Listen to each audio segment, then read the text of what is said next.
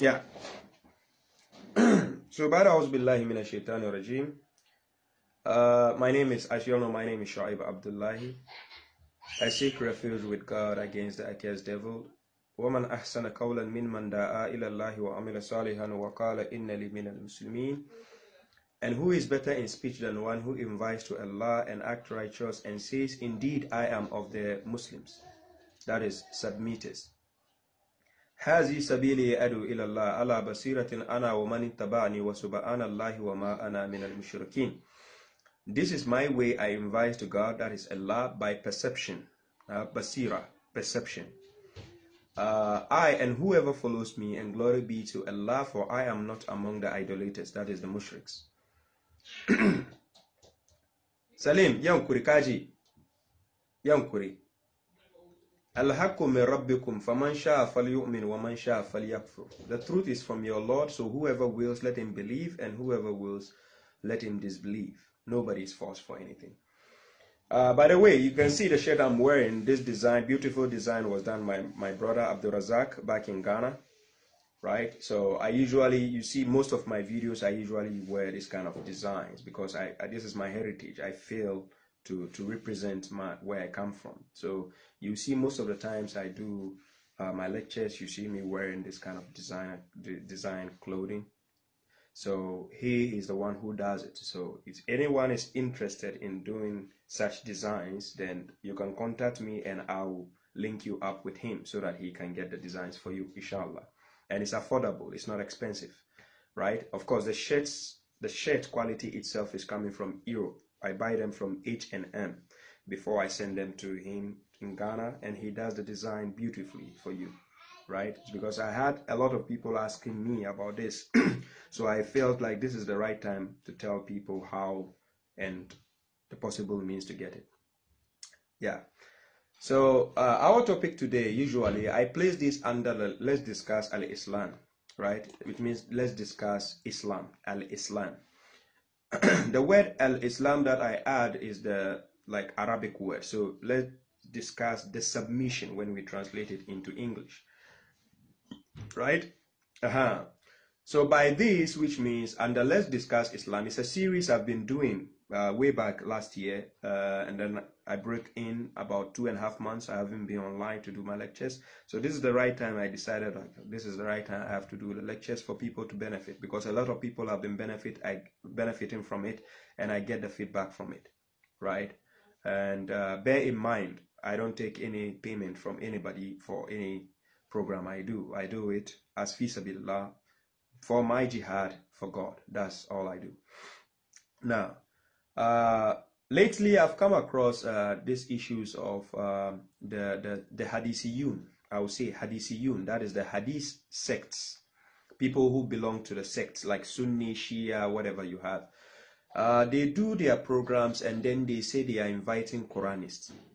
They tag people who follow Quran alone as Quranists and other, which is wrong, right? So I have decided to now give them the name Hadithiyun, right? So if you follows quite a number of my videos, this is the name I call anybody who follows Hadith or who puts Hadith above the Quran. This is what I do. So they are Hadithiyun. Now this Hadithiyun, I came across a video, a link somebody sent to me, which is it's called Hamza Dens. It's on YouTube. Hamza Den, right? Hamza is a Caucasian guy who actually converted to Islam. So he does this program and he says he's inviting the Quranists, right? And first of all, there's nothing called Quranist in Islam, right? There's nothing like Quraniyun or Quranist in Islam. Don't let anybody tag you such a name. It's wrong, right? It's wrong. Now, what God asks us to do to become is Muslims, a submitter, to submit to God alone, just like he told Abraham in chapter 2 verse 131. When God told him Aslim, then he says Aslamtu li Rabbil Alameen, I submit to the Lord of the worlds. This is what makes you a Muslim. You submit to God alone, not Sahih Bukhari, not anybody else, to God. We don't even submit to anybody else in the religion except God, right? Allah. That is who we submit to, not anybody, right? Good. Now, so how do we define a Muslim according to the Quran? If we define a Muslim without going to the Prophet or the Messenger to see the example God gave us in the Quran, then we are out of coverage. So we need to see, how did God define the Prophet or the Messenger as a Muslim? When you go to chapter 27, verse 91, and read up to 92, the Prophet himself, he said, وَأُمِرْتُ أَنْ أَكُونَ مِنَ الْمُسْلِمِينَ, I have been commanded to be among the Muslims. Mind you, he never said, I have been commanded to be among Ahli Sunnah, because they are sectarians. They are mushriks. Muhammad alayhi salam never, ever claimed to be Ahli Sunnah or following Sunnah anywhere in the Quran. You can never hear it. Right? He says, wa umirtu, I have been commanded, umirtu, an akuna, in order to become or to be minal muslimin, to be among the Muslims, submitters, not among Shia, not among Tariqa to Tijaniya, not among Jews, not among Christians, not among any other religion you have, but instead to be what? A Muslim. And what is a Muslim? You submit your will to God. That is it. This is what makes you a Muslim. Do you get the point? Now, so when the Muhammad alayhi salam said, "Wa umirtu an akuna min al-muslimin," then verse 92, wa an atlu al-Quran, wa an atlu al-Quran, in order to recite the Quran. So now, to recite the Quran, because that is the message given to him to be given to mankind. So chapter 6, verse 19, he says, وَأُوهِيَ إِلَيَّ هَذَا الْقُرْآنَ لِأُنْزِرَكُمْ بِهِ وَمَنْ بَلَغَ. And that this Quran has been inspired to me in order to warn you and whomever it may reach. Yeah, salam, Abdul Salam. You see, so the Quran has been inspired to Muhammad in order to warn people, in order to recite to the people, in order to what? Remind the people. فَذَكِّرْ بِالْقُرْآنِ مَنْ يَخَافُ وَإِيدٍ, chapter 50, verse 45. Right? This is the assignment given to Muhammad as a Muslim. So before I started this lecture, you heard me saying, وَمَنْ أَحْسَنَ قَوْلًا مِمَّنْ دَعَا إِلَى اللَّهِ وَعَمِلَ صَالِحًا وَقَالَ إِنَّ لِي مِنَ الْمُسْلِمِينَ. Who is better than this person in speech?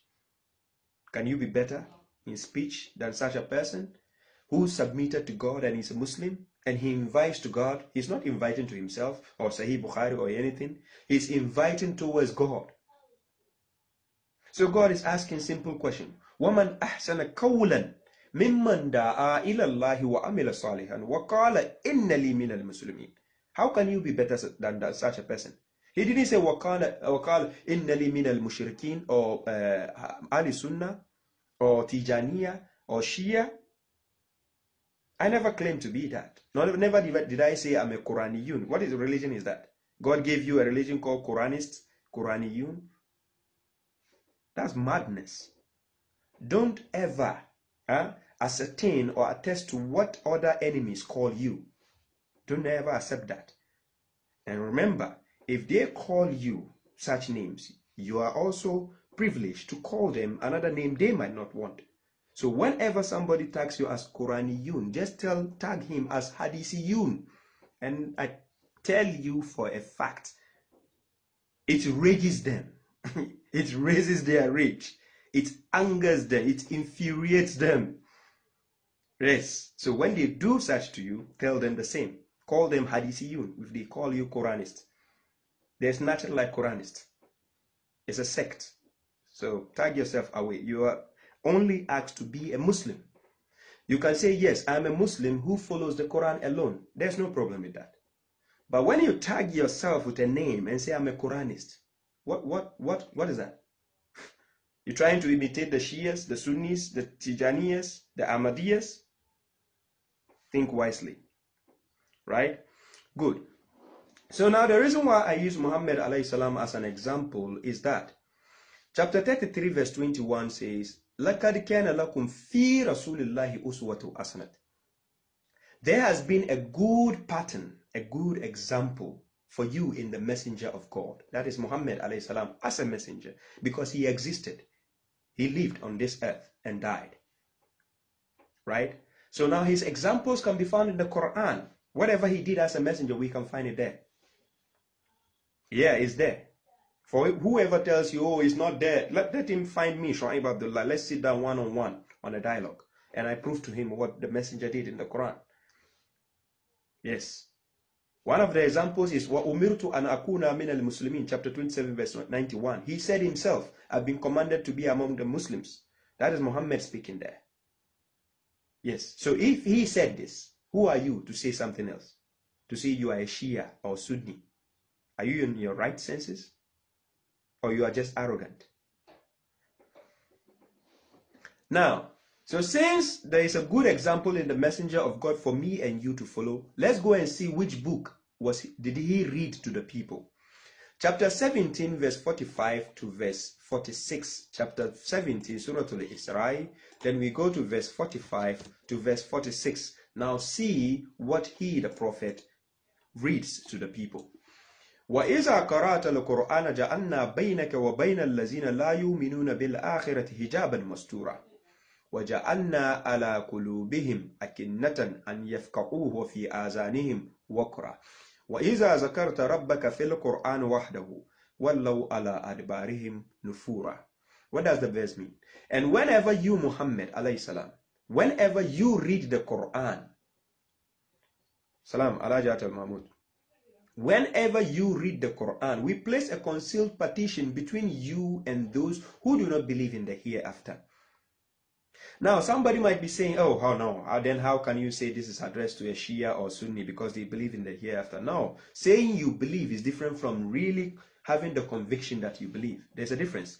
Chapter 2, verse 8, it says, وَمِنَ النَّاسِ مَنْ يَقُولُ آمَنَّا بِاللَّهِ وَبِالْيَوْمِ الْآخِرِ وَمَا هُمْ بِمُؤْمِنِينَ. Chapter 2, verse 8 of the Quran. Among the people are those who say we believe in God and the last day, but God says they are not believers. To understand the criteria of a true believer, go and check chapter 8, verse 2 to verse 4. Chapter 8, verse 2 to verse 4. You see the criteria of a true believer. Yes. Now ask yourself, if somebody is a Shia or Sunni or Tariqat Tijaniyya or Ahmadiyya, do they fall in the criteria described in chapter 8, verse 2 to verse 4? The answer is no. They don't fall in that criteria. Because according to them, if you don't believe in Sahih Bukhari, Sahih Muslim, or other jambos, you are not a Muslim. So that is their criteria. You see. Now let's go back to God. Chapter 17, verse 45 to verse 46. And whenever you, Muhammad, read the Quran, we place a concealed partition between you and those who do not believe in the hereafter. Verse 46. And we place coverings over their hearts, lest they comprehend it. What?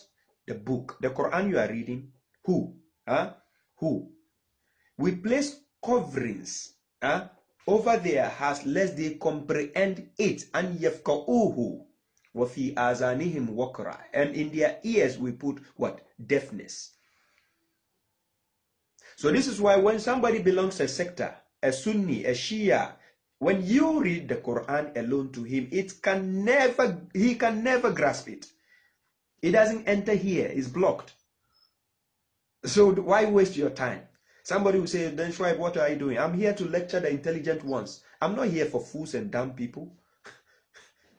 No way. Yeah, salam, brother Naim Sita. I'm not here to lecture somebody who is ignorant. No. Even in a classroom, when a teacher is teaching and there's a foolish student or ignorant, he doesn't pay attention to them. He pays attention to the intelligent ones. Yeah. So when I'm here to lecture people, somebody might think I'm just wasting my time trying to convince ignorant people. Are you kidding me? Me waste my time?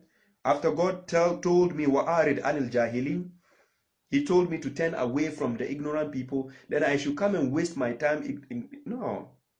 I'm only here for people who wish to be Muslims and then are intelligent. That is all. That is all I come to do. So Quran chapter 17 verse 45 is telling you that Muhammad alayhi salam was reading the Quran to the people. Yes. And then when God places the coverings over their hearts over those who do not believe in the hereafter, what happens? And when you mention, or when you remember, or when you mention your Lord in the Quran alone, fil Quran wahdahu. Look, there is no scholar on earth who can face me one-on-one and prove to me that Muhammad was given the Quran and Sahih Bukhari, or Sahih Muslim, or Jami at-Tirmidhi, or Abu Dawood. Wallahi lazim. No scholar on this earth can even prove to me from the Quran that Muhammad alayhi salam was given the Quran and Sunnah to follow. Where? Which verse? Where? Unless you misinterpret the voice of God, you mistranslate the words of God, then you can put your own concoction there. Wallahi lazim. Ayuba, one love. Long time, bro. You get the point. This is what all the scholars do out there. They mistranslate the verses of God.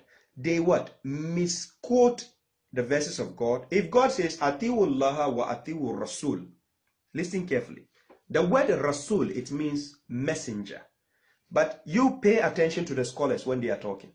When they say Atiwullaha wa atiwu Rasul, they will say obey God and obey the prophet. Are you nuts?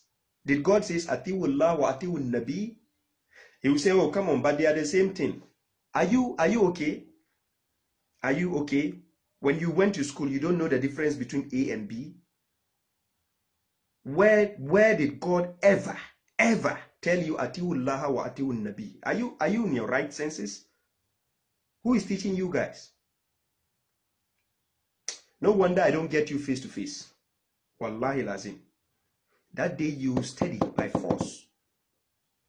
Why will God say Atiwullah wa atiwu Rasul, and you tell me, oh, is the prophet? So God doesn't know how to say prophet. He doesn't know how to say Atiwullah wa atiwu Nabi.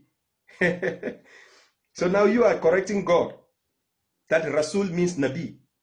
Hey, are you not the same people in your hadith saying that Rasul and the Nabi, their duty is different? Really? Salam, Sister Banisha, sorry. You the sectarians, is that how you have been taught? So when God says Atiwullah wa atiwu Rasul, to make it worse, then they will say Atiwullah means obey the Quran, Atiwu Rasul means obey the hadith. Subhanallah. Why can't I get you one-on-one?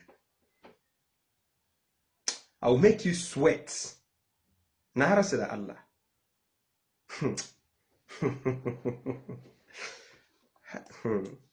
Chapter 17 verse 46.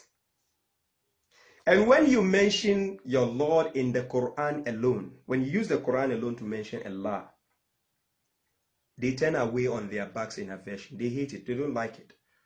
Because you are not using Quran and Sahih Bukhari. You are not using Quran and Sahih Muslim. You are not using Quran and Jami at-Tirmidhi. So they hate it. Do you see the point? Now, but ask yourself a question. At the time of Prophet Muhammad alayhi salam, was there Sahih Bukhari? Was there Sahih Muslim? If the answer is no, what book was he using to call the people? So he told you by himself. We don't need to go and ask anybody. He told you, chapter 6 verse 19, وَأُوهِيَ إِلَيَّ هَذَا الْقُرْآنَ لِأُنْزِرَكُمْ بِهِ وَمَنْ بَلَغَ وَأُوهِيَ إِلَيَّ هَذَا الْقُرْآنَ لِأُنْزِرَكُمْ بِهِ وَمَنْ بَلَغَ. And that the Quran has been inspired to me in order to warn you by it and whomever it may reach. He didn't say any other jumbles your scholars are talking about. Salam, bra, Sidi. Do you see? Salam, Madini Dairis. Yeah. Now, you make your scholars, remember, chapter 33 verse 70 says, Ya ayyuhallazina amanu ittaqullaha wa qulu qawlan sadida. Ya ayyuhallazina amanu ittaqullaha wa qulu qawlan sadida. Now, this word qawlan sadida means the correct speech. So God is telling me and you as a believer, Ya ayyuhallazina amanu ittaqullaha. O you who believe, O you who have believed, or O you who believe. Reference God, that is, be pious to God, have the fear of God in you. Then he says, وَقُولُوا قَوْلًا سَدِيدًا. وَقُولُوا قَوْلًا سَدِيدًا. It means the correct speech, the correct statement, the correct word. Don't go, if God says black, don't go and say blue. Are you in your right senses? When you went for academics, if your teacher is teaching you and you say A, do you say B? What is wrong with the human being? So why will God say, Ati'u Allah wa ati'u Rasul? Wama ala Rasuli illa balagu mubin. Ask yourself, which balag was given to him? Was it Sahih Bukhari? Was it Sahih Muslim? Was it Jami at-Tirmidhi? Was it Abu Dawood? What is wrong with you?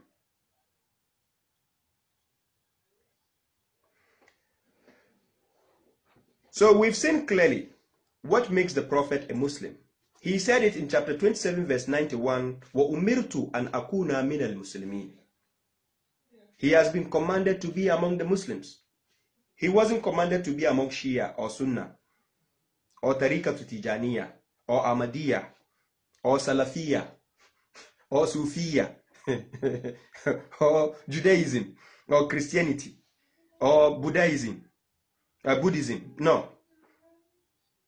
وَأُمِرْتُ أَنْ أَكُونَ مِنَ الْمُسْلِمِينَ وَأَنْ أَتْلُوَ الْقُرْآنَ, and to recite the Quran.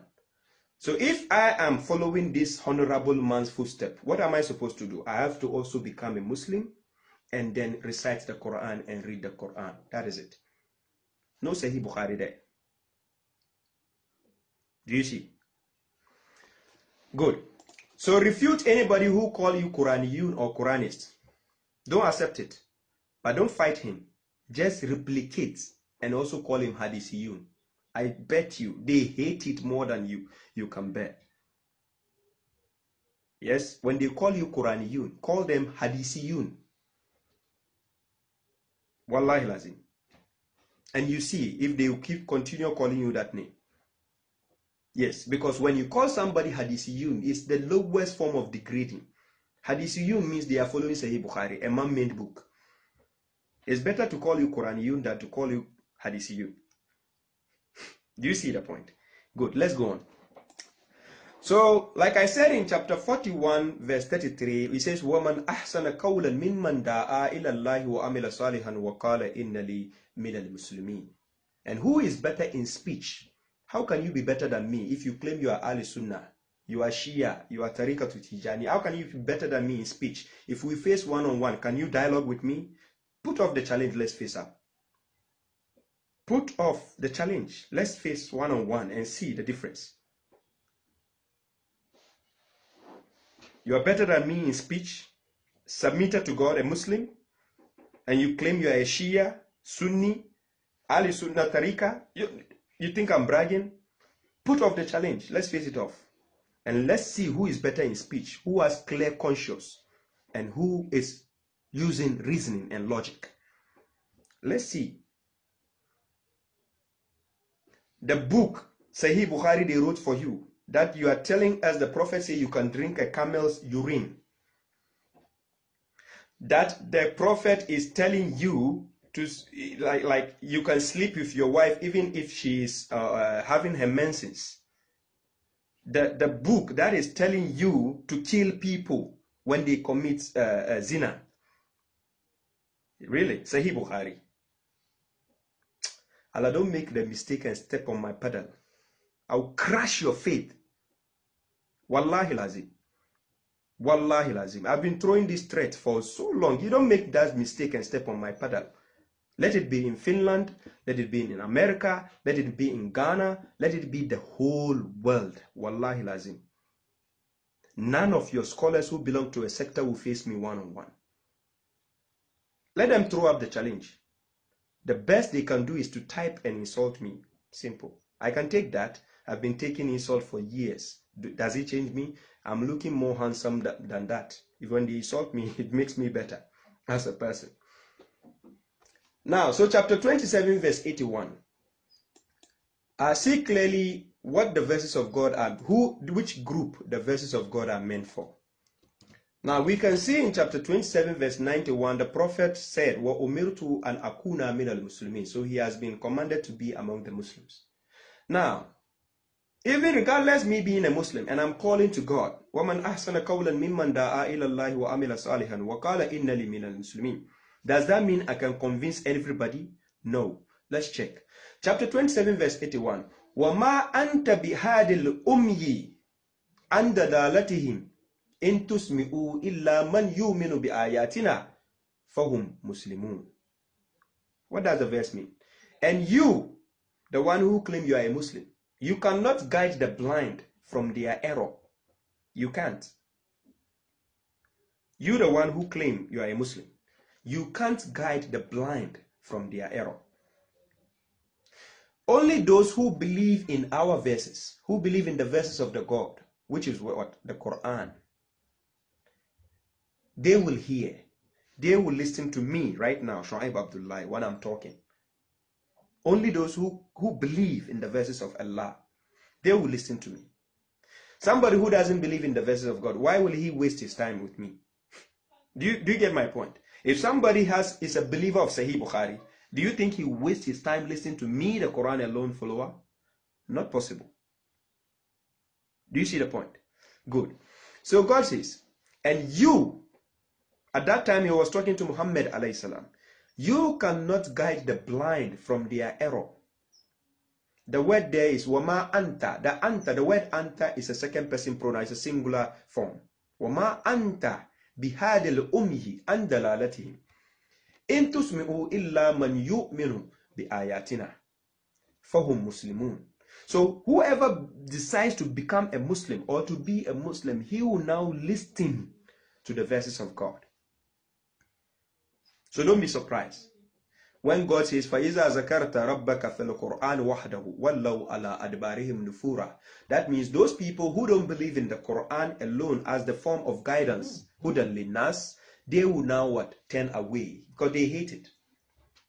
They will say, who is this guy? We have been hearing to Sahih Bukhari before he came. How can he tell us Sahih Bukhari is wrong? Okay, if you don't follow Sahih Bukhari, how do you pray? Are you nuts? Like I said, and you cannot guide the blind from their error. Only those who believe in our verses will hear, and they are the Muslims submitted. So somebody who is a Muslim will listen to the verses of God. That is a believer in the verses of God. He will listen to what God has to say. But somebody who is a Sunni, Shia, Tijaniya, Ahmadiyya, they are not interested. Because they are already part of the sect and they've been programmed to believe in what their scholars tell them, not what God says. Yeah. So let's move on. So that aside, that is concerning when somebody call you Quraniyun or Quranists, give him that reply. Tell him, are you also Hadithiyun? They hate it. They will never speak to you. Yeah. So I give you this assignment. Please start calling them Hadithiyun or the Hadithists. When they call you Quraniyun and Quranist, just tell them you are a Muslim. There's nothing called Quraniyun in the Quran. There's nothing called Quranists in the Quran. It doesn't exist. Yeah. So apart from that, the next question, timings for the Salat. Some people are having misconceptions concerning the timings of Salat, right? I've done lectures over and over, but it seems people still have time to catch up. And mind you, don't rush into understanding the verses of God. Take your time. Take it slow by slow, step by step. You get to understand, grasp the understanding thereof, right? It is not. Thank you very much, Muqtabul Hussain. It is not about just taking verses always to join them, then you get Salat. It doesn't work that way. So what is the notion behind this part? Timings for the Salat. I've already done lectures on it, but let's go again. The timings for the Salat here, right? Some people will quote chapter 30, verse 17 to 18. What is wrong with that verse? Let's go and see. Chapter 30, verse 17 to verse 18. So let's clear the misconception concerning people who think this is talking about Salat, right? Now, before I read the verses, chapter 30, verse 17 to verse 18 has nothing to do with the Salat. Nothing whatsoever. Nothing. No Salat is mentioned there. Yes. So let's break it down. So God says, فَسُبْحَانَ hina tumsuna wa hina tusbihun. So glory be to God when it is nightfall, that is Masaa, That is night. Nightfall, right? Nightfall. Not night actually, but nightfall, right? And then wahina tusbihun, when it is morning. Tusbihun means sabaha, that is morning. Sabaha, sabah al khair, good morning. So when it's morning, to him belong the glory, right? Then verse 18, وَلَوُ الْحَمْدُ فِي السَّمَاوَاتِ وَالْأَرْضِ. And then he says what? وَأَشِيًّا وَهِينَ تُزْهِرُونَ. And for him is all praise. That is the praise, hamdu, the praise in the heavens. You, the human being, we don't live in the heavens. And the earth, you live on earth. But is it only you? No. Is it a command? No. Then he says, while it is evening, that is ashiyan, that is isha. And when it is noon, you reach noon, right? Now, what some people refuse to understand is, look, the Quran, studying the Quran is just like taking up your academics. It goes by grade. Grade 1, grade 2, grade 3, and it goes to the highest level. Don't rush into putting up meanings in the Quran. Let the Quran do its own clarification, because that is what the Prophet was told. Remember, chapter 75, verse 16 to 19. لا تحرك به لسانك لتعجل به إن علينا جماعه وقرآنه فإذا قرأناه فاتبعوا قرآنه ثم إن علينا بيانه. So upon God is the clarification of the Quran, not upon you. Don't try to clarify things using your opinion.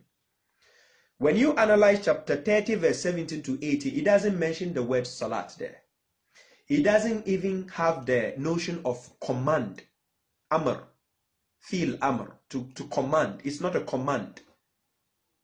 If God says, Fasabbihu, hina tumsuna, if you say Fasabbihu, it becomes a command. Then glorify is a command. But here is just saying, so glory be to God, or glory is to God when it is nightfall. Are you the only creature on earth who is glorifying God? No. You are not the only creature who is glorifying God. And every creature has his own time of glorifying God. Do you get the point? So here God is talking about glory be to God when it is nightfall and when it is morning. Then it goes, verse 18. And for him, or to him, is all praise. The praise is to him. Are you the only creature of God who praises God? No, it is not a command. God is explaining what has been happening, right? Praise in the heavens and the earth. So which means the praise is not you, only the human being who sent praise to God, right? So God is just reinstating by telling you that to him belongs all the praise in the heavens and the earth, while it is evening and when it's noon. So during noontime, even some creatures still praise God. It is not talking about Salat. It doesn't mention any Salat there, unless you put your own meaning there, which is deviance. Let the Quran explain itself. Do you see how it works? So chapter 30, verse 17 to verse 18 has nothing to do with Salat.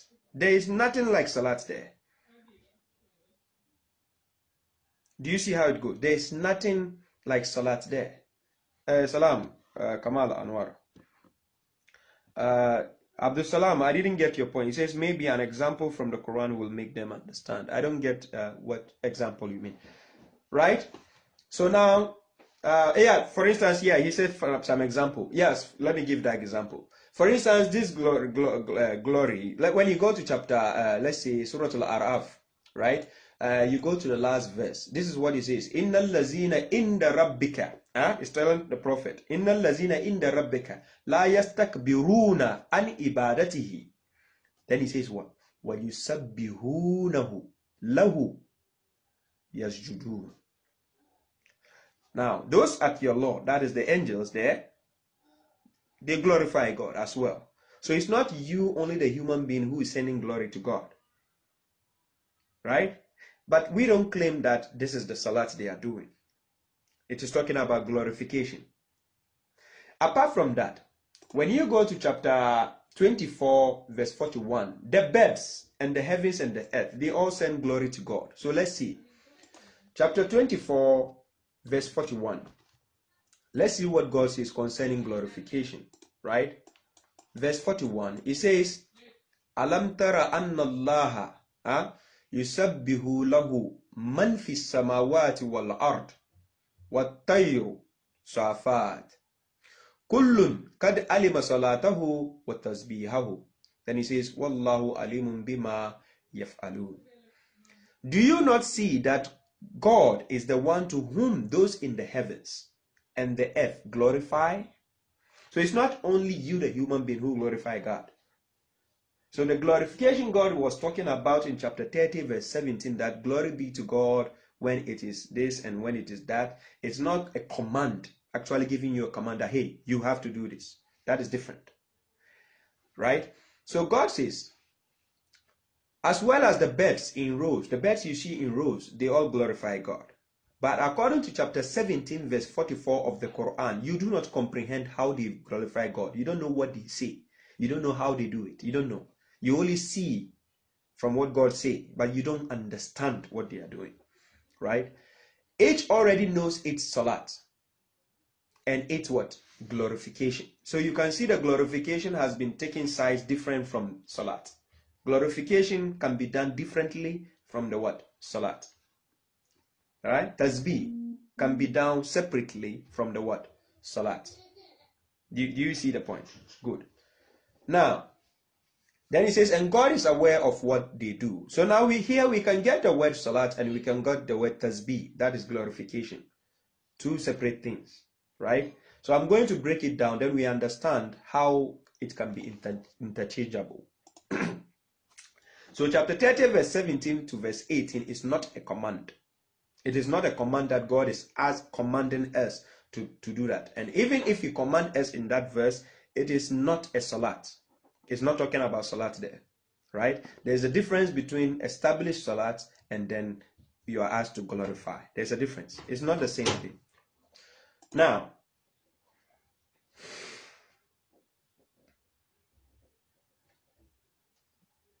yeah. So we can see chapter 30 verse 17 to 18 is not a command from God asking us to do something. It's telling us what has been happening, not commanding us to do something there.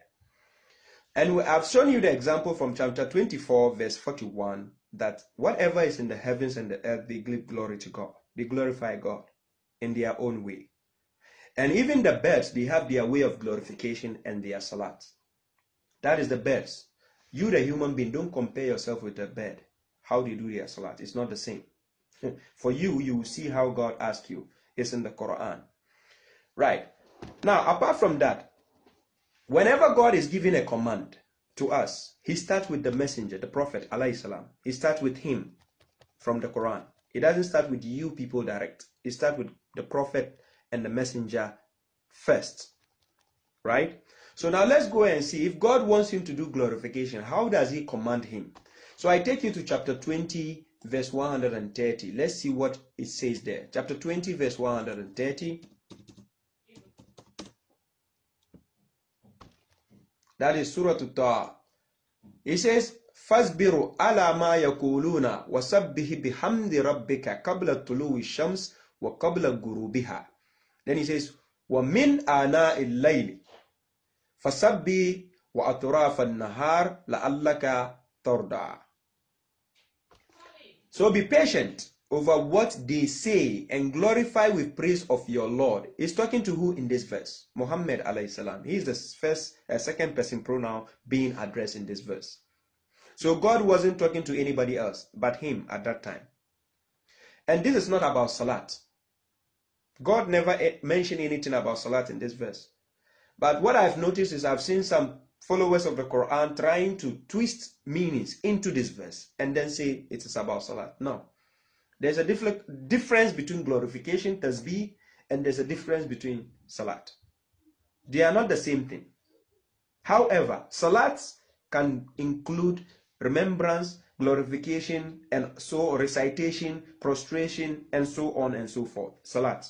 Because that you need to establish it. But when we say glorification, I can glorify God without performing ablution. I can do tasbih without going to wash myself. I can just be sitting down and glorify God. Do you see the point of glorifications? Now, the verse, when you check the verse by context, in the verse, it mentioned the word, وَمِنْ أَنَاءِ اللَّيْلِ أَنَاءِ اللَّيْلِ. Then it says, فَسَبِّي وَأَطْرَافَ. This أَطْرَافَ, it is in plural form. In plural form. Atrafa, which is it's more than one, it's more than two, it's more than three, and it can go 3 or 4, but it's more than 2, right? Now, when you take the word fasabbih wa atrafa nahar, this atrafa, they are the terminals of the day. They are the sides of the day. Now, when you take a day, a full day, the sides of the day can be in plural form because the sides of the day is when the sun is setting. That's the twilight part of the day. So we have nautical twilight. We have civil twilight. We have astronomical twilight before night time comes. So when God says atarafa fasabbihi wa atarafa nahar, it is not talking about salat there. It is just about glorification. I can be glorifying God without establishing salat at those times. Do you see the point?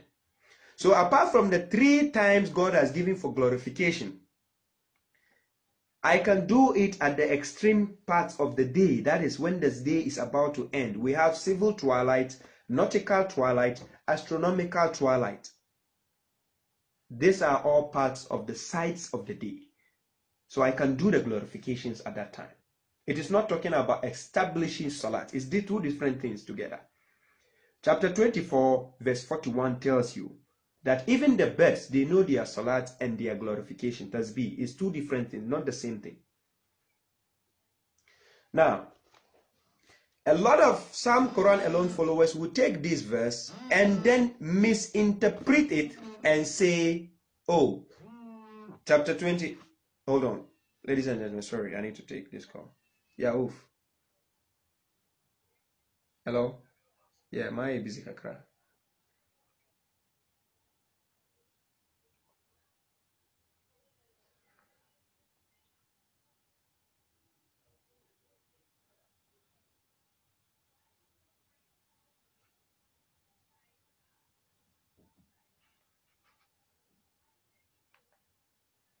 Yeah, sorry, I just had a call from, got an interruption.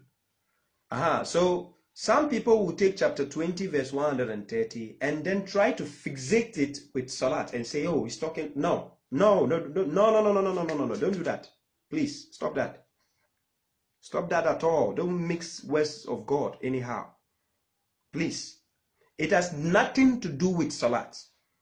The command there, the fi'l amr that he has been commanded to act upon, fasabbi bihamdi rabbika, is about glorification. Just glorify God. It's just like when I wake up in the morning, I say subhanallah walhamdulillah. I do that. That is glory be to God and then praise be to God. I say that when I get up in the morning. It's like you are showing praises to God. That is normal. You don't need to go and wash ablution to do that particular one. So glorification is a simple thing. Put it aside. Don't join it to the number of salats God has given you. Established salat is different from do tasbih. Tasbih doesn't say established tasbih. It is about saying it, glorifying God. Yeah, Uche. Ragas, I want him to go. That's why I gave him the phone. Why did you bring him back? Karbi. Okay. Je mahiti. Je. Kaje kashama makaji. Yankuri.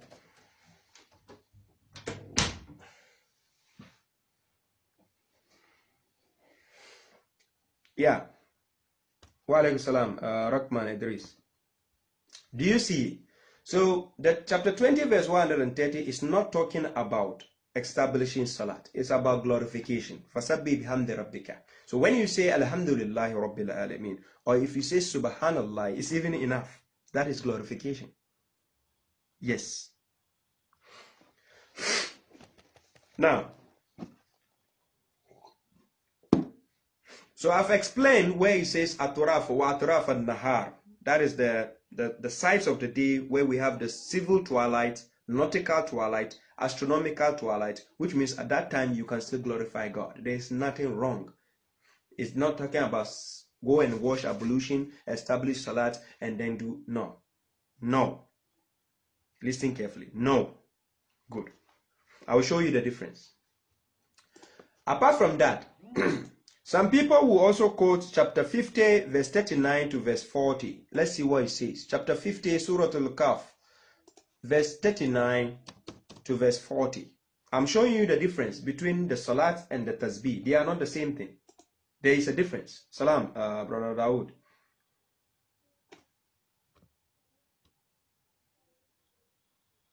Yeah, Imran Farouk, that is correct. You can still use his name also to glorify him, because he says, فَسَبِّ بِحَمْدِ رَبِّكَ. Right? So you can use, since it's your Lord, you're glorifying him, that is still glorification. Right?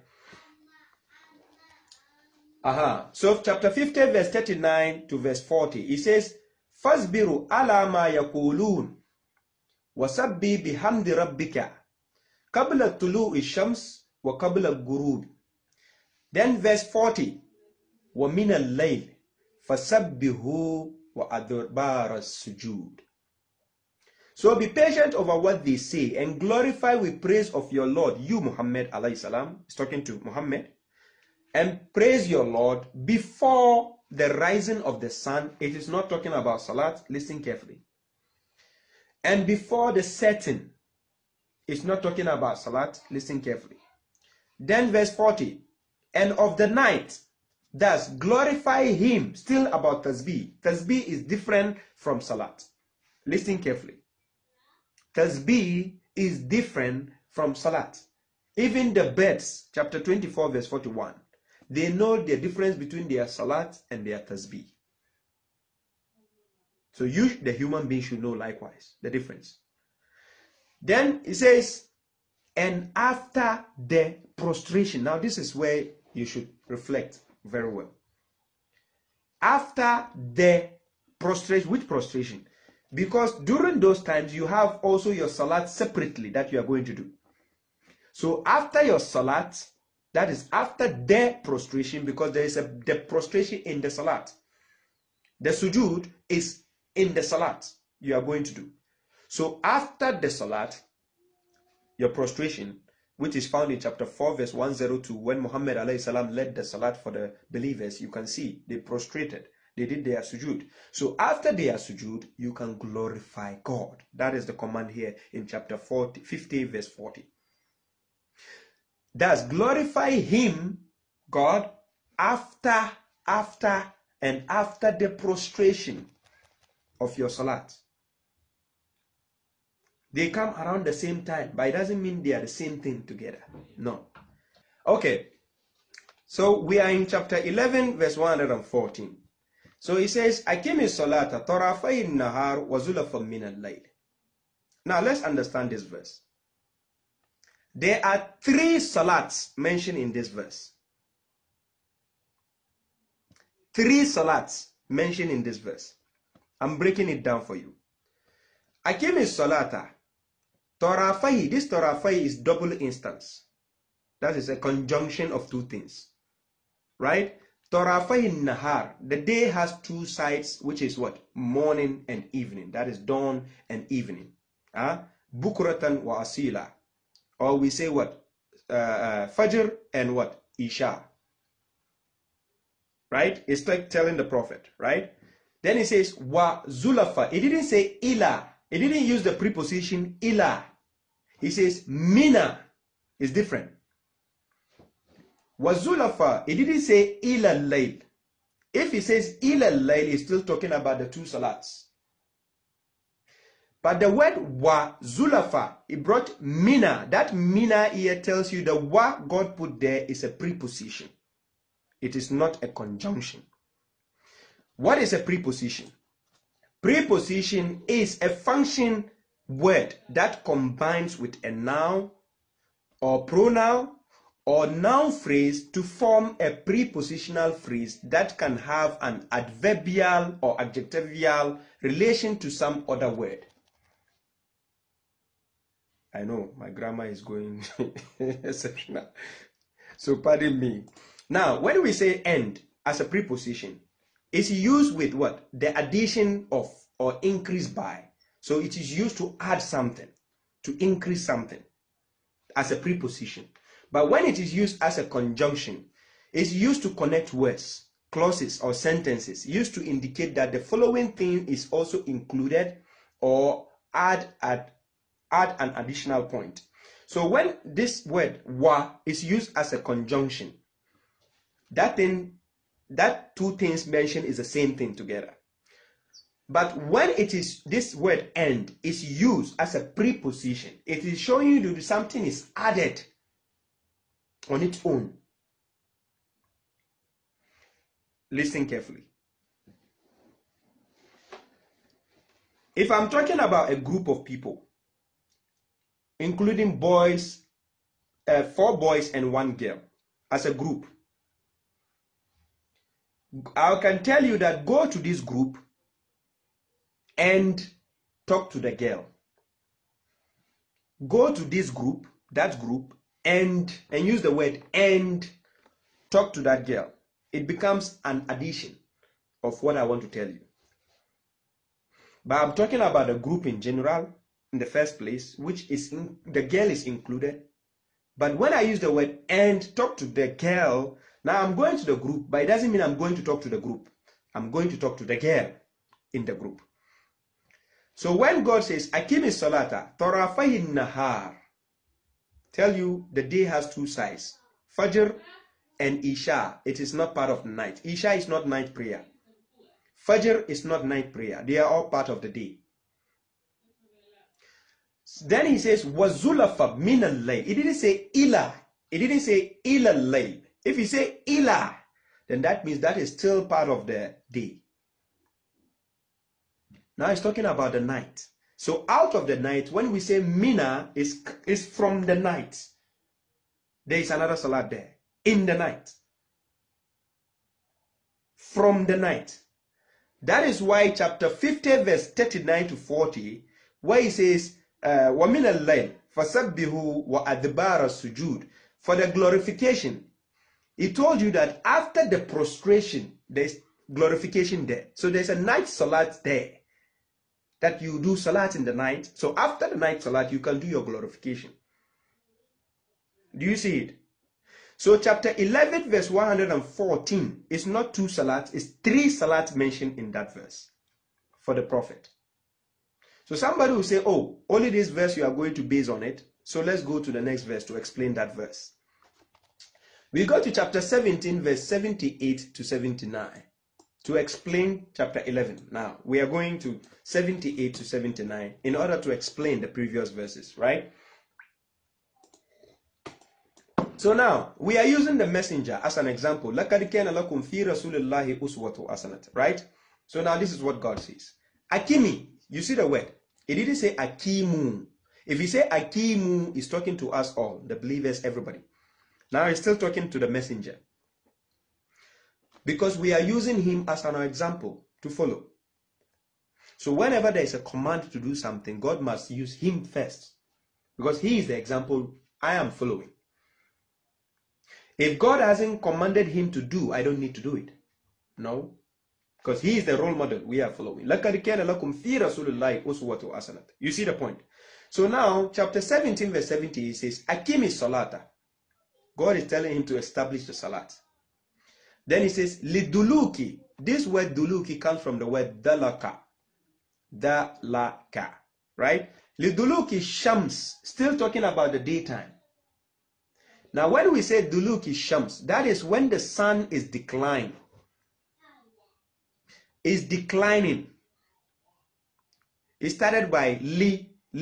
It can be at or by. So the word is at the declining of the sun. Then you can see the preposition ila is going.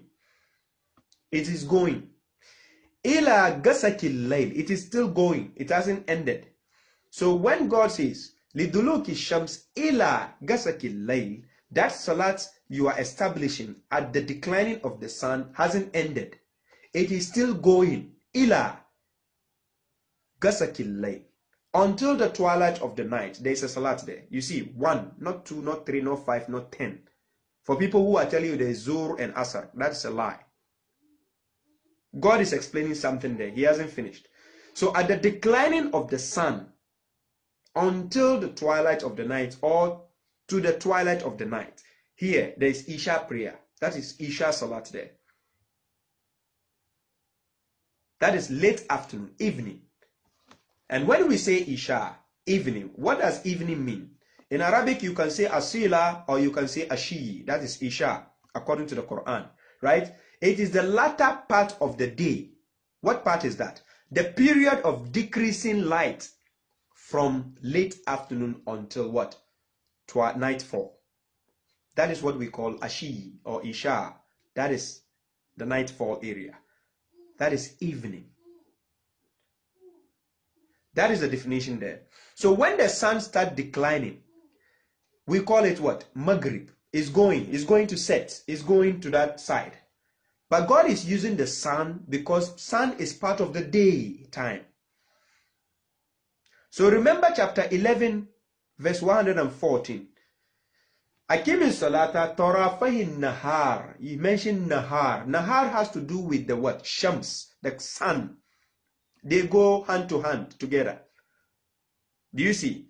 So now, here, chapter 17, verse 78, Akim salata liduluki shams ila gasakil layl. It's not talking about two salats there. One thing going on there. Then now he brings the preposition by saying wa. And what does he say? He says wa Quran al-Fajr. And the reading of the what? Dawn. You can see the dawn time has been mentioned now. Liduluki shams ila gasakil layl is talking about the evening. Isha, Ashi, Asila. Then it goes, preposition, wa Quran al-Fajr, and the reading of the what? The dawn. Fajr is dawn time. So that is another salat at the dawn time. Do you see? In the previous verse, chapter 11, Salam, John Gosh. In the previous verse, chapter 11, verse 114, God used both as conjunction. Akim salat tarafayin nahar. He said, tarafayin nahar. Both instances as a conjunction, two things, the same time. Then here, he used, after defining the evening time, he went ahead to define the Fajr time for you. Wa Quran al-Fajr. Then he says, Inna Quran al-Fajr kana mashhuda. Indeed, the reading of the dawn can be what? Observed, can be witnessed. Or should be, or shall be, or will be observed.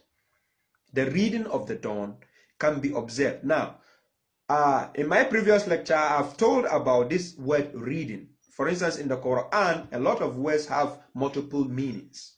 One word can have multiple meanings, but based on context, then you choose which doesn't have a contradiction to insert in. Now, when you use the reading, it can be reading of the dawn based on the Quran, or it can be reading of the dawn based on what? The Fajr, weather. Now, when you go in that chapter 17, verse 78, it mentioned two salats there. Salat al-Fajr and Salat al-Isha. Both of them are based on the weather at daytime. Because Fajr is not considered at night. Fajr is not night. Take your dictionary and check the meaning of dawn. It is not night. That is the first light of the day. That is dawn. Good. Then verse 79. This is where it shows the third salat, right? Remember, this is another preposition. It's a continuation of what the command God is giving the prophet in chapter 17, verse 78. So the command continues. وَمِنَ اللَّيْلِ. Do you see here? After telling him about the Isha and the Fajr, now he goes, وَمِنَ اللَّيْلِ فَتَهَجَّدُ بِهِ. That is the reading of the dawn. فَتَهَجَّدُ بِهِ. You get up and then do the reading, right? فَتَهَجَّدُ بِهِ. Then he says what? نَافِلَةً لَكَ. He's talking to the Muhammad alayhi salam, because he is the example we are following. نَافِلَةً لَكَ أَسَىٰ أَنْ يَبَعَثَكَ رَبُّكَ مَقَامًا مَحْمُودًا. And of the night, thus stay awake for it. that is for the reading, right? As superfluous, that is extra, bonus for you. Perhaps your Lord will raise you to a commendable position. Now, if I'm following this honorable man as an example, as a messenger, and as an example for me to follow, chapter 33, verse 21, and I can see God giving him instruction of 3 salats in the Quran: Fajr, Isha, and Layl, the night salat. Why would I do something else? Do you see the point? Salim, do you see the point? So chapter 17 verse 78 to 79 is a replication of chapter 11 verse 114. There is no salat given to Muhammad alayhi salam in the middle of the day. No salat. There is no salat al-zuhur. There is no salat al-asr. Unless you interpolate or concoct a new meaning into the words of God. Do you see the point? So the word dalak or duluk, it is what? Something which is going down. Is going down or is setting. Yes, salam, Jasim Barakatuh. When the sun is going down, that is dalaka, as a verb. So duluk is shams, going down.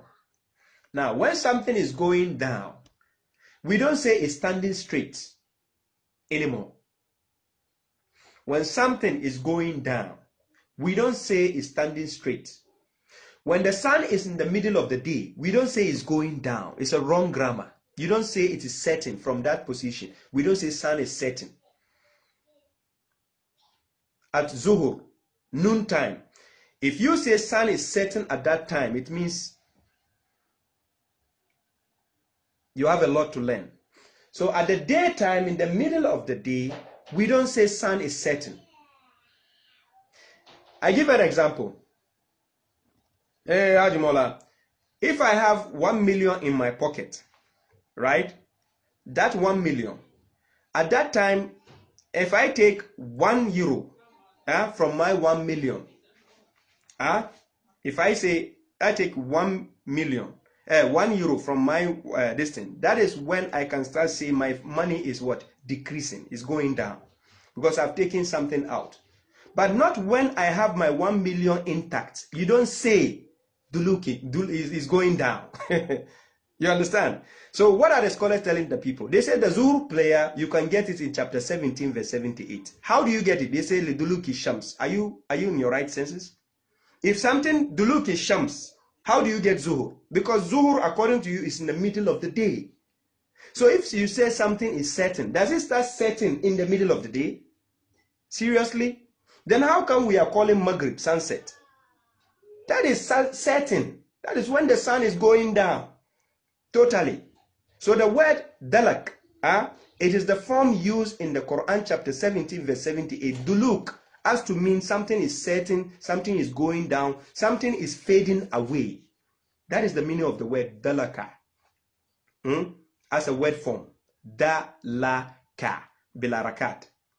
So liduluki shams ila gasakil layl. One salat there. Then he says wa Quran al-Fajr. The wa there is a conjugation. That is wa. It's a conjunction. Wa and wa Quran al-Fajr. Do you see the point? Haj Mola is saying, how did the Prophet pray? I did the lectures on that. Today I'm just giving the timings for the salat. The timings God gave to him to do the salat, that is the timings I gave. I guess you came late, so you didn't see the time. God gave him only 3 salats in the Quran. 3. Ajmola, 3. And the Prophet prayed according to the Quran. Simple. So we have seen chapter 11 verse 114. Chapter 17 verse 78 to 79. Combined, there's 3 salats given to Muhammad alayhi salam. 3. Now, to further explain these 3 salats, chapter 76 verse 25 to 26. Let's see what God says. Surah Al-Insan, chapter 76 verse 25 to 26. Let's see what it says. Jeka sharuwa, nace jeka sharuwa. Sharuwa kaji.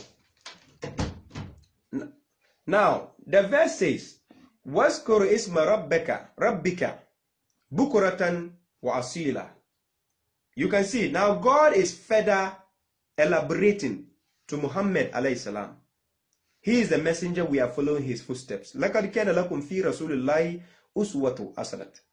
So this messenger, God gave him a command. Fi'l amr is a command, right? So God told him, وَاسْكُرْ إِسْمَ رَبِّكَ بُكْرَةً وَأَصِيلًا. And commemorate the name of your Lord early in the morning, that is Fajr. When we say bukratan, that is early in the morning, that is Fajr time. And wa'asila is before sunset, that is Isha'i. According to the Quran, Ashiyi is before sunset, that is the evening time, when the sun is going down. Right? Then verse 26, this is interesting. It says, وَمِنَ اللَّيْلِ, listen carefully. وَمِنَ اللَّيْلِ فَاسْجُدُ لَهُ. We all know the sujood, I do it in my salat. The sujood, I do it in my salat. So فَاسْجُدُ لَهُ. Then he says, وَسَبِّهُ لَيْلًا طَوِيلًا. And of the night, thus prostrate to God, before God, and glorify him a long night. I can still do glorification in my salat. That is different thing. The tasbih, I can do tasbih in my salat because you are just singing praises of God. You can say subhanallah, walhamdulillah, tabarakallah. You understand? All these are what? Glorifications. Now the interesting thing I want you to understand based on this chapter 76 verse 25 to verse 26 is the word zikr can be found in the word salat. Whenever the word salat is mentioned, it goes with what? Zikr. For instance, chapter 20 verse 14, God says, Innani ana Allahu la ilaha illa ana, fa'buduni wa akimi salat li zikri. He told Musa alayhi salam. He says, indeed, I am the God. There is no God but me. So what? Serve me, that is, worship me and establish the salat for my what? Zikr, for my remembrance. So when he established salat, it's for the what? Zikr of God. So that is why he says in chapter 87 verse 15, فَذَكَرَ أَسْمُ رَبِّي فَصَلَّى. فَذَكَرَ أَسْمُ رَبِّي فَصَلَّى. Now, because in your salat, you are going to do the zikr of God at the same time with this. Salim, J. That's why in chapter 62 verse 9, he says, Ya ayyuhallazina amanu iza nudiya lis-salat min yawmil jumu'at. He told you, min yawmil jumu'at. Then he told you what? Fas'aw ila zikrillahi wa zarul bay'. Because the salat is based on the zikr of God. That's why you establish salat. So here, to simplify the issue, God was telling Muhammad alayhi salam that وَاسْكُرْ إِسْمَ رَبِّكَ بُكْرَةً وَأَصِيلًا وَمِنَ اللَّيْلِ فَاسْجُدُ لَهُ. Because the zikr you are going to do to God, it consists about the zikr. And you do sujood at the same time. So you recite the verses of God, you do praising, you praise God, you glorify God, then you do the prostration. And still you can glorify God whilst in prostration. Do you see how it goes? So now, the timings for the salat is what God replicated in chapter 76, verse 25 to 26. And commemorate the name of your Lord early in the morning and before sunset and of the night. 3. So that is why I gave you chapter 11 verse 114 and chapter 17 verse 78 to 79. Because your salat consists of reciting or reading the Quran. Your salat that you are going to establish, it consists of reading the verses of God as well. Right? But it is only the glorification, the zikr you are going to do to God directly. But the recitation of the verses, it is for you as a believer to establish the salat in order to go through the verses of God for your own benefit. It doesn't mean I'm going to God to take, for instance, to go in front of God and say, oh, tabbat yada abila abi wa tabba ma agna anu. No. That's not the point. Do you get the point? The recitation of the verses is for your own good. That's why he says,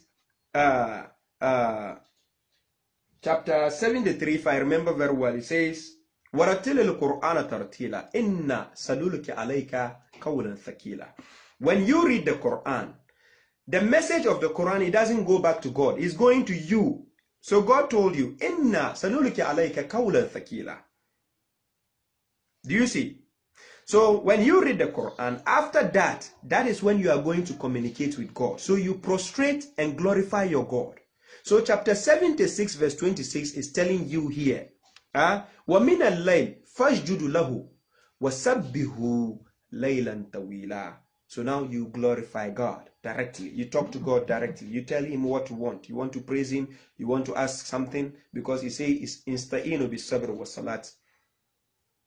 So you seek help from God, even in your salat. We saw Zakaria alayhi salam, chapter 3, verse 38 to 39. He sought help from his salat from God. It's normal. Do you see the point? So breaking down all the verses for you, somebody might say, okay, in the night time, what is the right time I can do the night salat? Chapter 73, verse 20. God says, Inna rabbaka ya'lamu annaka takumu adna min thuluthay al-layli wa nithfahu wa thuluthahu wa ta'ifatu min allazina ma'aka. This ma'aka is talking to Muhammad alayhi salam. He is the messenger. So ma'aka, with you. You understand? So God is the one who is aware. He is aware of what the believers do at night. But the believers are imitating the prophets. That is the messenger, alayhi salam. So God says, indeed, your Lord knows that you get up less than 2/3 of the night, half of it, and 1/3 of it. And so do a faction of those with you. So the believers, لَقَدْ كَانَ لَكُمْ فِي رَسُولِ اللَّهِ أُسْوَةٌ حَسَنَةٌ. They are following the messenger as an example. So if God gave the salat 3 salats to the messenger, who are you to do 5?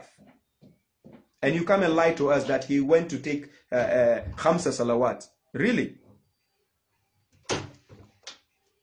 Ya ina gani, je ka sha ruwa na ce, je ka sha vetta. Do you see the point? So the night salat that you have to do, it consists of what? Its own time that you can do the salat, just as Muhammad alayhi salam was given 3 salat to do. So somebody might ask, then if he was only given the 3 salat, how come in the daytime he has to call people to come and do salat al-jum'ah? The salat al-jum'ah, there is nothing called salat al-jum'ah in the Quran. It doesn't exist.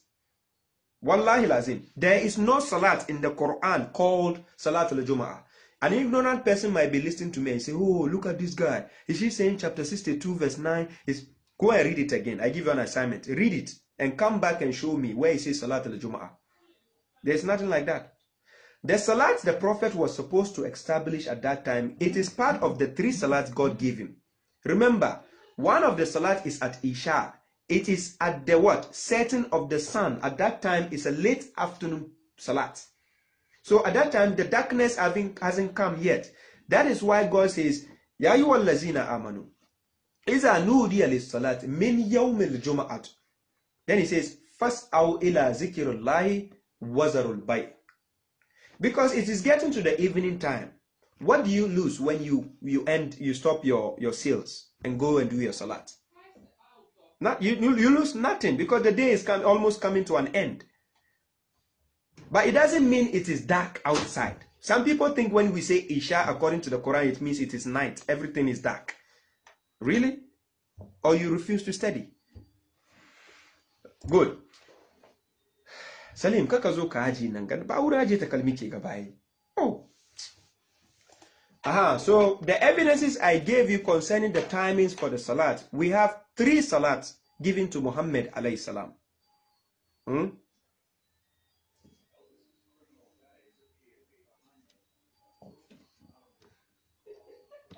We have 3 salats given to Muhammad alayhi salam. Nothing else given to him. Wallahi, whichever scholar out there who says salat, Prophet was given 5 salat, or he says there is 5 salat in the Quran, please tell him there's a brother here, Shuaib Abdullah. I need a live dialogue. Not debate, live dialogue, face to face. I'll give him invite here. He comes here and prove it to us where God told the Prophet, do 5 salat. Hey. Nace je wurin manka kaka zo wurin off computer number na Salim. Je ai tuwe je ka sha mamma to. Je. Zaka bari fushi kenan. Je ka sha mamma.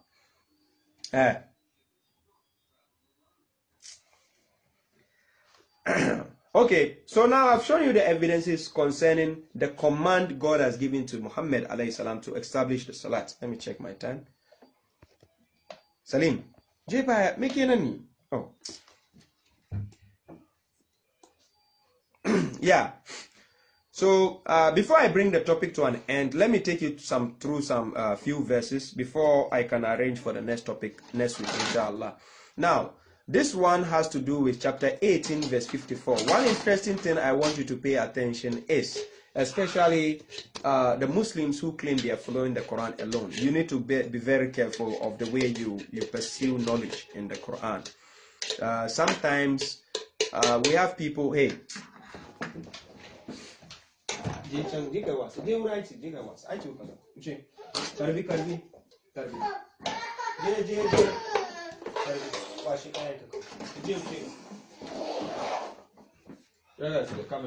I'm almost done.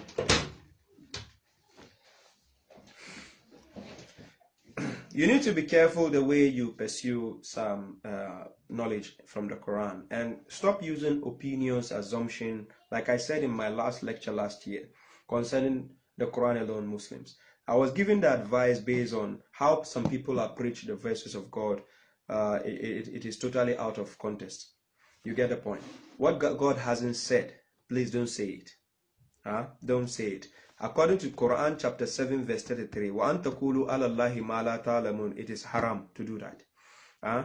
What you say about God, what you do not know, it is haram. But it's good to ask questions. You need to ask questions. It's good to reflect on issues and then, approach people. But it doesn't mean you're drawing conclusions on opinions or assumption. No, it doesn't work like that. You need to be factual. You need to be able to prove what you say. You understand? Because God will hold you accountable for it. Now, chapter 18, verse 54, he says, وَلَقَدْ صَرَّفْنَا فِي هَذَا الْقُرْآنِ لِلنَّاسِ مِنْ كُلِّ مَثَلٍ وَكَانَ الْإِنسَانُ أَكْثَرَ شَيْءٍ جَدَلًا. He says, and we have certainly conducted in this Quran of every example for the people, but the human being is disputing. I can say, or the human being disputes most things. Right? The human being like to argue. They will dispute most of the things you say. Even if they see you this thing. Arwa Junior, I hope you are Hadithiyun. Ladies and gentlemen, you can see one guy here, Arwa Junior. I think he's Hadithiyun. These are the Hadithiyun, the slaves of Sahih Bukhari. The Hadithiyun, they are very funny. They refuse to pay attention that they are the slaves of Sahih Bukhari. How embarrassing. Is it not better to be the slave of God instead of being a slave of another human being who we are even yet to see if they existed? So check him very well. Too bad he doesn't have his profile picture. This Arwa Junior, I think he's a slave of Sahih Bukhari. That is Hadithiyun. They belong in that sector. Hadithiyun. Ku. Na samo ku one-on-one. Kuda maluma. Bulala na muku. These Hadithiyun people. Let me catch you and your scholars one-on-one. No wonder you are scared of me for years. I will humiliate you, Poto Hadithiyun. If you are in your right senses, you leave the book of God to go and follow garbages somebody give you and tell you the book of Muhammad. Come and show me where Muhammad gave you the authority, where he assigned and said this is Sahih, follow it. Come and prove to us where Muhammad ever chose it and said this is Sahih, follow it. Come, slave of Sahih Bukhari, you come here, you call somebody Quran you. Amma mutane ba su ji kujewo wawan banza. So walakad sarrafna fi hadha alquran linnas min kulli mathal wa kana al-insana akthara shay'in jadala. So you give people every example from the Quran, and mind you, here God didn't say darabna, walakad darabna. No, he says walakad sarrafna. This is what the Arabians created a word called tasrif, conjugation. God has done the Quran in such a way that you don't need to stick to one verse or one chapter to get all your evidences from the verses of God. You need to what? Conjugate verses in order to come by your answers. God is my teacher. Arwa Junior, he says, you are very funny. Who is your teacher, please? God is my teacher. He says, وَقُلْ رَبِّ زِدْنِي إِلْمًا. So he taught me. Ar-Rahman allama al-Quran. Now you tell us, who is your teacher, if not Sahih Bukhari? God has given you, come and hold on to Quran, Millata Ibrahim. You are here fooling yourself, following garbages out there. Too bad you don't have your profile picture. You see how I will humiliate you, Poto. Foolish people. Yeah, Brother Alfred, how are you? Long time. Arwa Junior, you are lucky I didn't see your face. Slave of Sahih Bukhari. You are fooling yourself, following sectarians, being paid to teach you jambos, garbages, and you claim you are following guidance. Let me catch you one-on-one and your scholars. Slave of Sahih Bukhari like you. Foolish people. Don't get up and study. And let me catch you and your scholars. No wonder you cannot show your face. Hadithiyun. Come and show your face, Hadithiyun. Foolish person.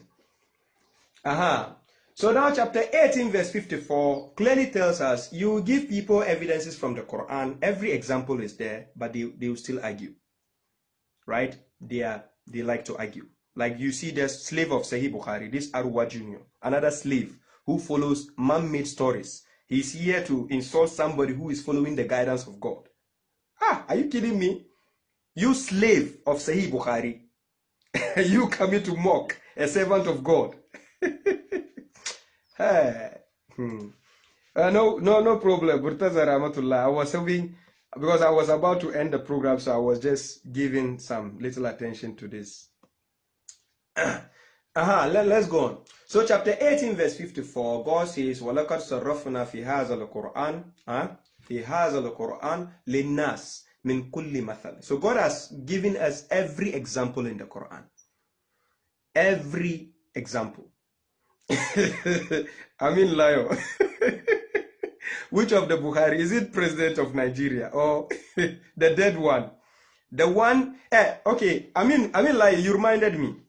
Imagine somebody, an imam from Albania, Imam Albani, who hasn't even met Imam Bukhari before. He is the one who has to choose for them which one is Sahih and which one is Da'if for them to follow. An imam from Albania, not even from Saudi Arabia, an imam from Albania, who has to choose for them. Oh my God. Now look at the donkey. He said, Sheikh, please don't insult me. Where did you meet? Look, the English you are speaking, you don't even speak it well. He says, where did you meet God? When we say go and study, you are here fooling yourself. He says, where did you meet God and teach you, please? So I have to meet God for him to teach me. Please, when you were a baby, who taught you how to crawl? When you, Arwa Junior, when you were a baby, a toddler, who taught you how to crawl? I think the devil taught you. Zukumbanza. Okay. So let's go on before I end the topic.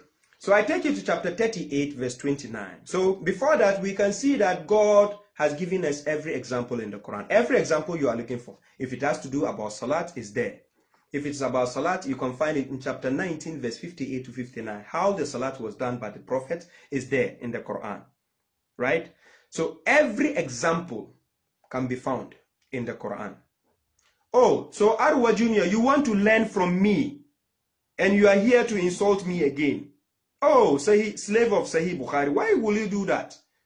If you want to learn from your teacher, are you here to insult your teacher? Why do slaves do that? Slave of Sahih Bukhari. Hadithiyun. You want to learn from me, I should teach you. No problem. Okay, so we go to chapter 38, verse 29.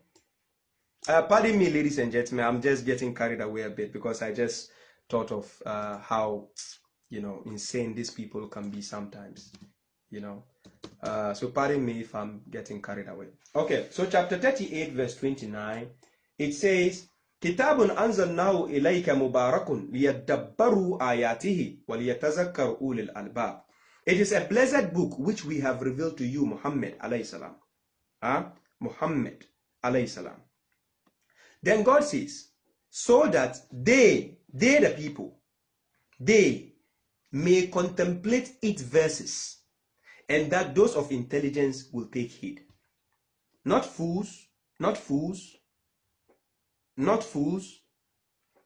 of Sahih Bukhari, no. Those of intelligence will take heed of the verses of God. Because a slave of Sahih Bukhari will tell you, no, I need the book of Muwatta, Ibn Kathir or Ibn Majah to understand the Quran. This is what they do.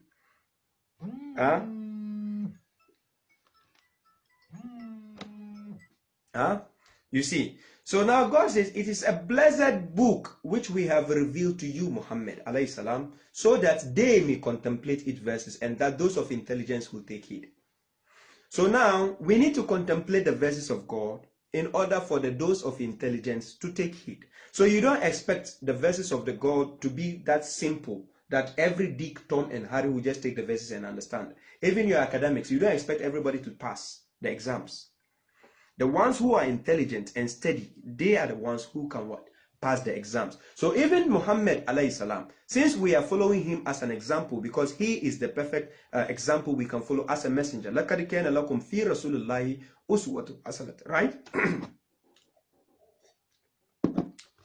Yes. So since he is the example we are supposed to follow, let's go and see what God told him to do. Right? So chapter 6 verse 105. I'm almost bringing my topic to an end because I have to go for my Salat. So chapter 6 verse 105. Here it says, وَكَذَلِكَ نُصَرِّفُ الْآيَاتِ وَلِيَقُولُوا دَرَسْتَ وَلِنُبَيِّنَهُ لِقَوْمِ يَعْلَمُونَ. Thus have we conducted the sarf. God has done the tasrif with the verses he has in the Quran. That they the people, the same people who are supposed to contemplate the verses, they the people may say, you the rasta, وَلَيَقُولُوا دَرَسْتَ, you have studied. Because God has done the tasrif in the Quran in such a way that you need to actually study it in order to get the answers you want. You get the point? So thus have we conducted the verses that they may say, Salam, brother Munib Ali, that they may say, you have studied. Then it goes, thank you, slave of Sahih Bukhari, Hadithiyun, thank you. My interpretation are wrong, thank you. I appreciate your time. Good. You can just keep writing like that without insult. I appreciate, because if you insult, I'll block you. Because I'm here to like lecture wise people. Ever since God guided me, no wise person has ever insulted me. Yes. So if you want to be categorized among the wise people, you just listen to my lectures. If you don't like it, you can bounce off. No gate fee, so just bounce. Okay? Because if you insult, I'll block you. Because I'm being playful with you a bit, even though I don't see your face, but I know you are somebody I might know. So if you want to be allowed to see whatever I've been doing, I know maybe you want to enjoy seeing my handsome face. So don't insult anybody. Just keep on doing your jokes. I will allow you. But if you cross the limit, I'll block you. Thus have we conducted the verses that they may say, they the people may say, you, وَلَكُولُوا دَرَسْتَ, you have studied. So that we may clarify it. What? وَلِنُبَيِّنَهُ. What is that? The Quran, the book.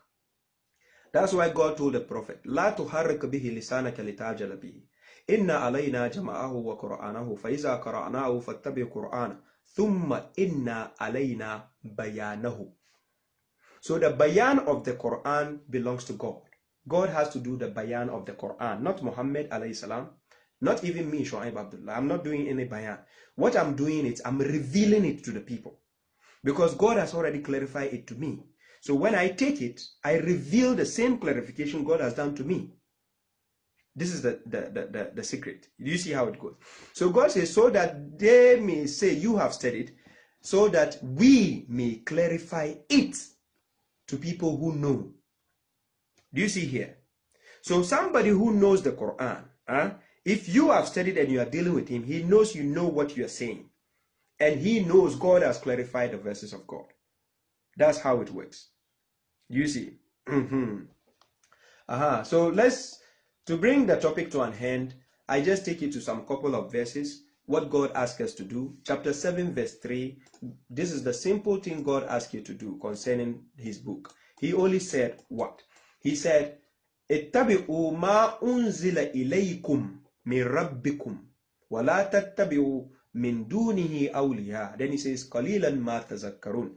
Follow what has been revealed to you from your Lord, and do not follow allies besides God. That is him. Rarely do you take heed. Really.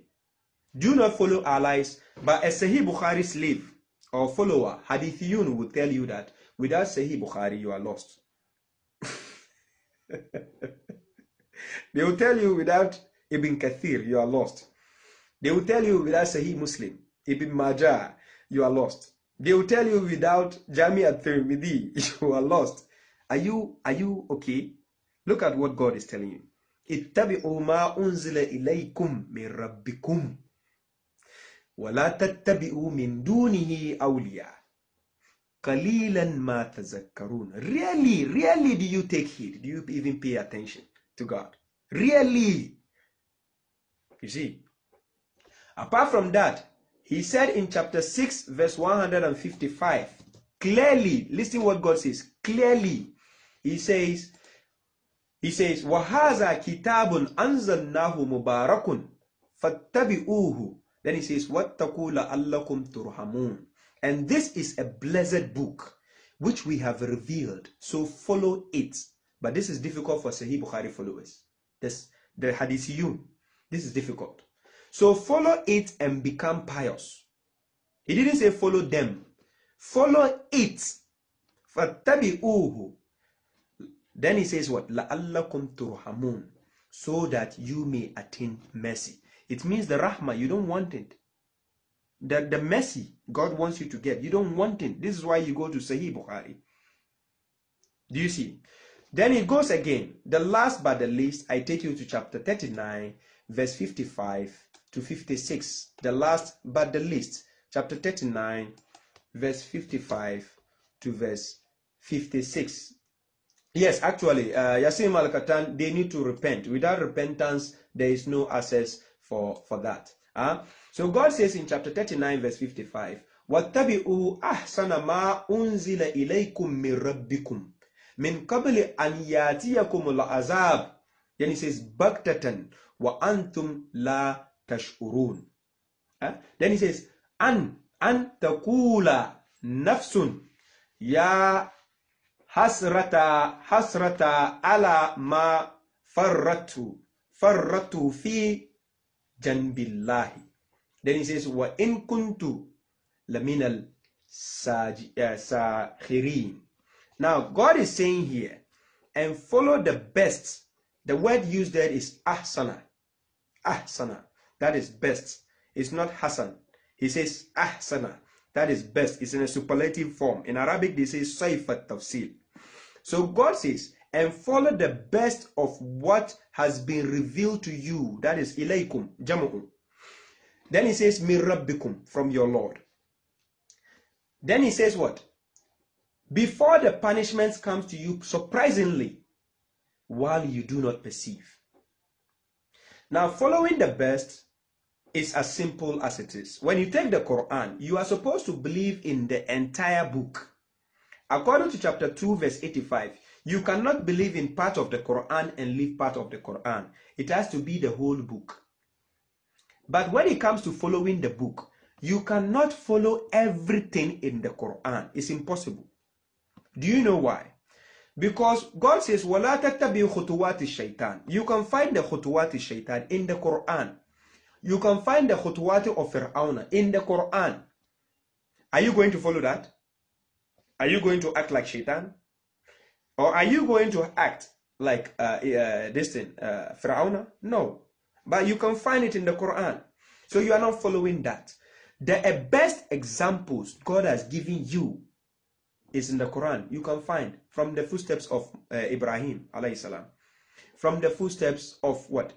Muhammad alayhi salam, from the footsteps of the honorable prophet and messengers. If you are a woman, from the footsteps of Maryam, from the footsteps of the wives of the prophet. The examples are in the Quran. So following the best of what your Lord has revealed to you can be found in the Quran, but it doesn't mean you should follow all of the Quran. You can't. You have to follow the best inside the Quran. Do you see how it works? Right. So chapter 39 verse 56 says, lest a soul should say, oh, my heart break over what I neglected in the aspect of God, and that I was among the mockers. Like the guy who just came. The Arwa Junior, the slave of Sahih Bukhari. He just came to mock me. He doesn't know I'm well prepared. The best they can do is mock, insult. I can live with it. Right? I can live with it. So ladies and gentlemen, my Salat time is up. This is where I dropped the topic for today. I just came to elaborate on the issue of people calling people Quraniyun or Quranists. You have to refute that. Don't agree to anybody who calls you a Quraniyun. But to make it simple, when somebody calls you a Quraniyun, don't get angry. Just call him Hadithiyun. And you see how he will react. He will be more infuriated than you are. Yes. When they call you Quraniyun, just smile off, brush it off. Just call them Hadithiyun. And see how they react. Now, the essence of the Quran we have is you have to study the Quran very well. It's just like when you are going for your exams or academics, you study in order to get more knowledge from it, right? You need to study. And when we say study, it's to consider in detail and subject, consider in detail and subject to an analysis in order to discover essential features or meaning. That's why we study. Now, when God is talking about illa ulil albab, he's talking about those who possess intelligence. You need intelligence in your daily life. The ability to comprehend, to understand, and profit from experience. This is intelligence. You need that too. That's why God always says this is for those who possess intelligence. That's why God is telling us to study. You need to study. Now, you need to follow. When we say follow, it doesn't mean you are following like a sheep, or you be a tabi'in like the Sahih Bukhari followers are doing. When we say follow, we are talking about act in accordance with God's rules, commands, and his wishes. That is tabi'u, follow, taba'a. To follow here, God is telling you to act in accordance with his rules, his commands, and his wishes. This is the follow here. So this is why chapter 17 verse 36 is telling you وَلَا تَخَفُ مَا لَيْسَ لَكَ بِهِ عِلْمٍ إِنَّ السَّمَعَ وَالْبَصَرَ وَالْفُؤَادَ كُلُّ أُولَٰئِكَ كَانَ عَنْهُ مَسْئُولًا. Chapter 17 verse 36 is saying, do not pursue that of which you have no knowledge. Don't do that. You can be studying the Quran for so many months or years. Please don't rush into conclusions if you have not finished studying. Do you see the point? You have to finish studying something, grasp the knowledge thereof before you take step to it. So that when you start acting on it, you don't look like a stupid person. When somebody asks you, why do you do this? How do you do this? You can explain. You don't just say, oh, according to Shu'aib, or according to this Hanafi or Shafi or Maliki. No, you look like a sheep. Do you get my point, ladies and gentlemen? So let's be careful. Yeah, exactly. Yasim Al-Katan, that's right. Yes. So you see, this is what we do as believers, Muslims who follow the Quran alone. This is what you need to follow. You are following the footsteps of Muhammad alayhi salam. You see how foolish some people can be. He says Quran is not common sense, please. So it means Quran is for fools. Is that what you mean? I told you, the Sahih Bukhari followers, they have no common sense. Hasbunallah wa ni'mal wakil. Subhana rabbi izzati amma yasifun wa salamu ala al-mursalin walhamdulillahi rabbil alamin. Thank you, ladies and gentlemen, for your time and patience. I need to end the topic here. Tell this guy to go and read chapter 12, verse 2, where God says, God has made the Quran in Arabic language in order to what? Takilun. He should go and check it. He doesn't have common sense. Oh, Hadith followers, Hadithiyun. Okay, thank you very much, ladies and gentlemen. I leave you now. I have to go for my Salat. I appreciate your time and effort. And inshallah, next week, I have some questions here to answer. So I will come on the topic to answer those questions, inshallah. Thank you very much. I appreciate your time and effort. Assalamu alaikum. Peace be upon you all.